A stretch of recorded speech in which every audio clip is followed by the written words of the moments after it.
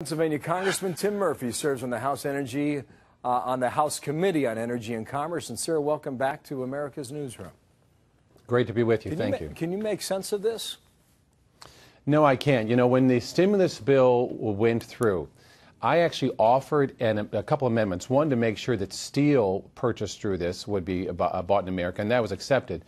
But another one I offered in the Rules Committee to say, when we're looking at all these other purchases that the government was going to be making, automobiles, computers, materials, I thought, well, if this is for American jobs, let's put up or shut up and say that other things had to be bought in America, too. The Rules Committee never permitted my amendment to make it to the floor, and now we're seeing the outcome of this. Well, and this particular example, I want the viewers to understand this. They say they could not find a facility in the U.S. that was capable of doing the work to make these cars. But if you want the money to be intended in the rightful way, don't you want to go toward a facility within the United States that can achieve that?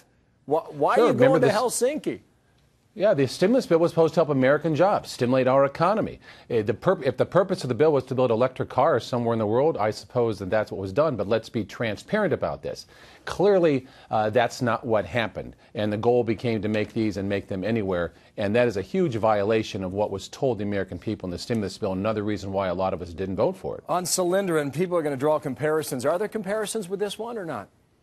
Yeah, the comparisons are this, that basically the stimulus bill became an earmark bill. And keep this in mind, when the president was touting this bill in February of 2009, he said, I think this was an ABC News interview, he said, if you take a look at this bill, the fact is there are no earmarks in this bill, which, by the way, some critics can't claim for legislation they voted for even the last 8 years. In other words, he was criticizing Congress for putting favorites in with regard to money, but saying he wasn't going to do that. Now, when you follow the dots, it's pretty clear that these are going closer and closer to the White House, and saying that with lists of investors going to Rahm Emanuel and someone in the White House, when profiles of Kaiser and other investors going to the White House.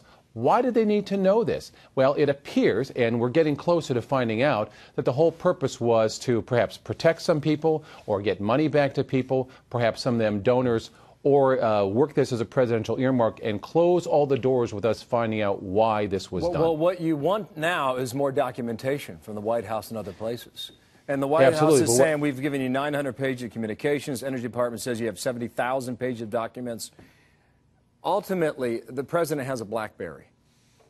And you remember this was a major point of contention when he told his staff that he wanted to have it when he became president. Now, is it the BlackBerry emails that you want? Well, we like a lot of this. The president touted on his very first day in office, at his very first press conference, that he was going to have the most open and transparent administration ever. Criticized previous administrations. Said that every one of his political appointees was going to have to sign a pledge to be transparent. And he said, the mere fact that you have the legal power to keep something secret does not mean you should always use it.